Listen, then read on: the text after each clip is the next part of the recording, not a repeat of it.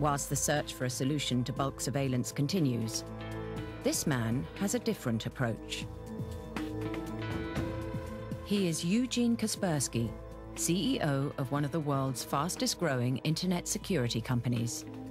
300 million users now rely on its software. For Kaspersky, widespread anonymity is not a solution. In fact, he thinks we need the absolute opposite, a form of online passport. My idea is that all the services in the internet must be split.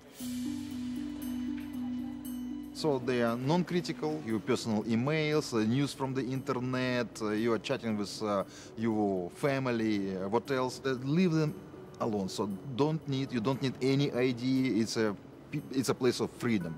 And there are critical services like banking, financial services, banks, booking their tickets, booking the hotels or what else. So please present your ID if you do this. So it's a kind of balance, freedom and security, anonymity and wearing the badge, wearing your ID. In his view, this shouldn't be a problem, as privacy has pretty much disappeared online anyway.